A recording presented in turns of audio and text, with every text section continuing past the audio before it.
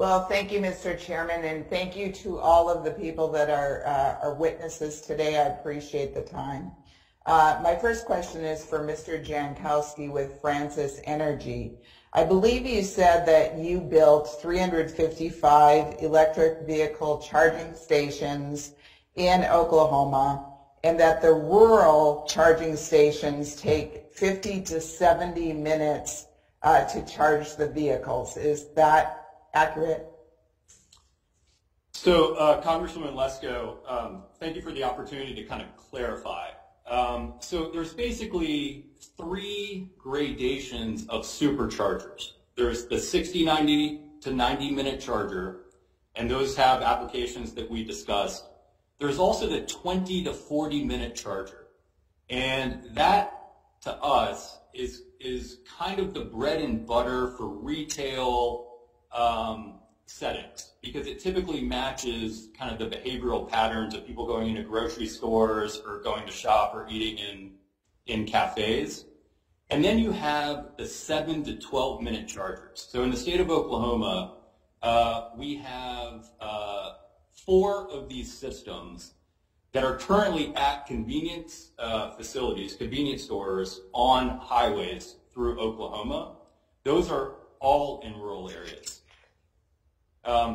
So the build out in the rural communities is going to be a mix of those grades of chargers, just depending on the application and depending on the site. And thank you, Mr. Jankowski. So just to confirm, right now you have 4 of the 355 charging stations are the fast ones, 7 to 9 minutes. And how many are these 20 to 40 minute ones? So of our portfolio, I'd say 49% are the 50 kWs. So those are the slower charging systems, the 60 to 90 minutes that have great applications in certain settings.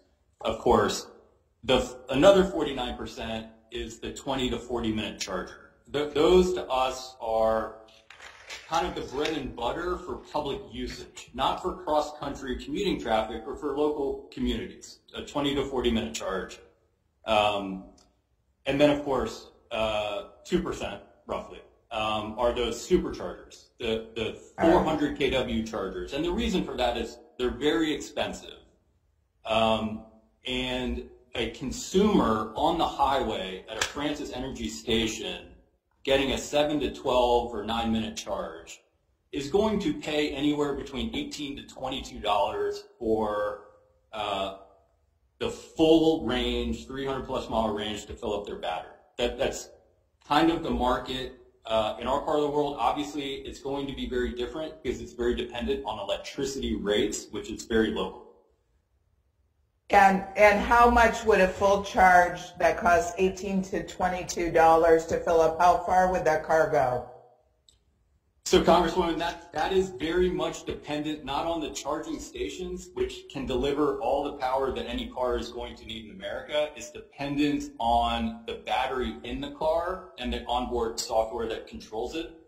So, as an example, a Nissan Leaf today is going to take longer to charge simply because of the battery chemistry, smaller battery in that Nissan Leaf, whereas a larger vehicle with a larger battery will be able to take that charge in 7 to 9 minutes and go 300 plus mile ranges.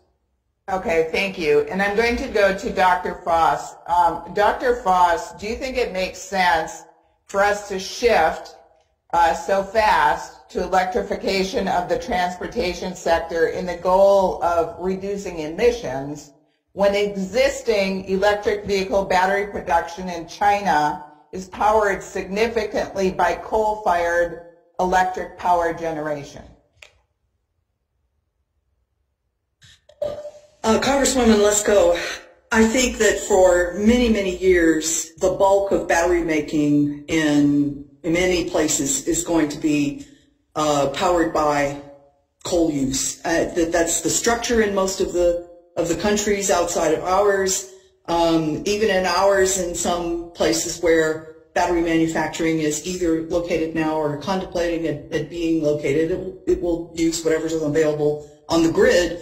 And good baseload power, I mentioned nuclear earlier, coal, other sources, natural gas, will be what feeds battery manufacturing. What we're doing is shifting emissions around. I appreciate fully the desire to do things that reduce pollution in urban airsheds and other places. I think what you have to do is weigh that against all of the consequences that are being created elsewhere in the supply chain and value chains. Thank you, and Mr. Chair, I yield back.